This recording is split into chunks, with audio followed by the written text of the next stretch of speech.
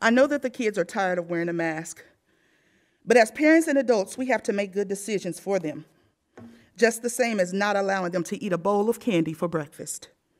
You know, a lot of the complaints that happen at the school board, my personal opinion is that I think they're more emotional decisions of adults versus the wants and needs for the children.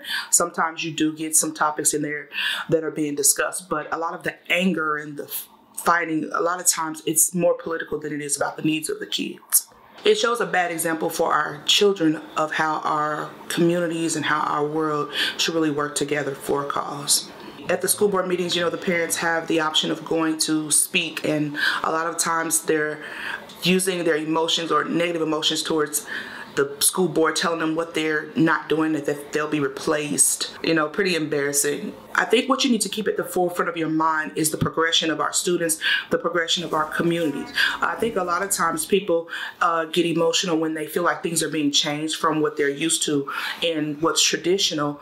We all have some issues with some of the decisions that are being made, whether for or against. But when we really think about if it's best for our children, you know, and is it going to take us to a better place than where we are, that's what we should keep in the front of our minds. Enough is enough. For the last 20 months, we've been under somebody's control regarding when we can leave our house, where we can go to eat, where we can shop, and now what we have to wear on our faces. I'm not here tonight to argue the effectiveness of masks or the vaccine, nor do I want to minimize anyone's hurt or pain caused from COVID-19.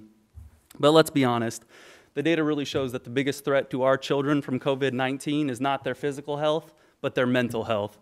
Regarding the CRT and equality, I think first we need to identify that they are two separate topics. People are making them synonymous. Equality and CRT is not synonymous. Critical race theory is based on the notion that people who have great success did so on the backs of marginalized people, particularly the success of white people.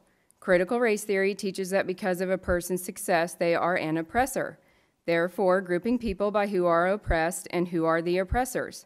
That would explain why one of my daughters was told by her teacher that the only group that's not marginalized is rich white men. When they say systemic racism, social emotional learning, white privilege, intersectionality, these are all derived terms from critical race theory. So they may not be teaching the curriculum, but they are slowly ushering it in, and the slow boil is intentional. CRT is a study that has gone on for a really long time, and I feel like a lot of people are giving thoughts and opinions on CRT when they haven't actually done the research. We hear a hot button topic, and then we hear the buzz about it, and we take the word of everything we've heard versus going in to read about it. If you know the definition of equality, why would you not want everybody to have equality? Equity, why would you not want everyone to have the same opportunities? People just want their children to have the equal opportunities.